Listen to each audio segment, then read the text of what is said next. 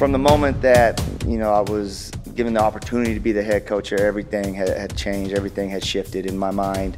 A lot of it had to do with me knowing, the quality of team and the number of points that we had coming back and the opportunity that we had to continue the success that the program has been having.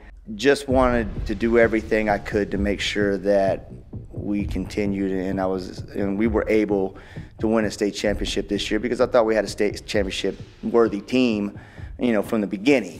Was I expecting to qualify 14 for the state tournament? We qualified 13 last year.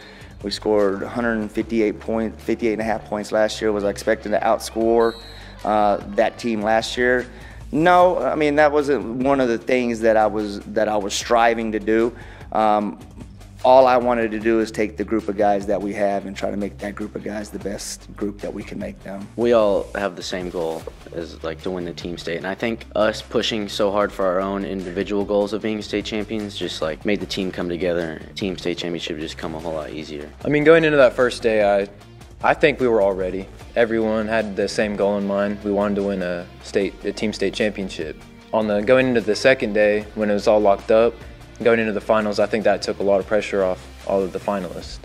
And that just lets you wrestle your match and takes it off of we need to win a state championship too.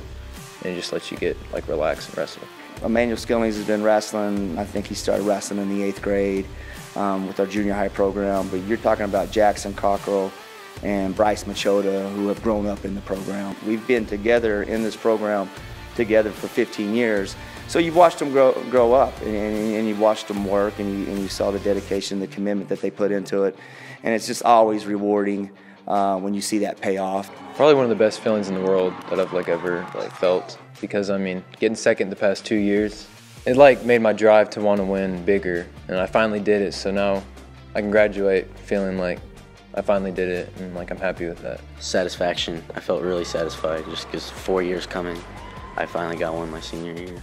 It was weird in the finals because I really didn't feel any pressure on me like I usually do.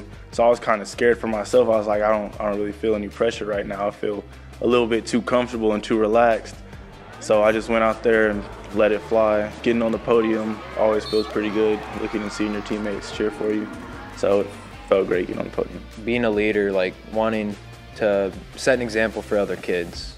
I feel the younger kids, so they can come up and do that for the next generation, just kind of keep passing that down. It's pretty big because the people below us have watched us come up together until we're seniors, and seen how they watch us how we work in the room every day and what we accomplish. So if we're not in there working hard, then they're not going to be in there working hard. So we have to stay on that every single day. So and that's what you want to see, and that's the example that you take, and you try to show it to the kids in the youth program now and the kids in the middle school program now.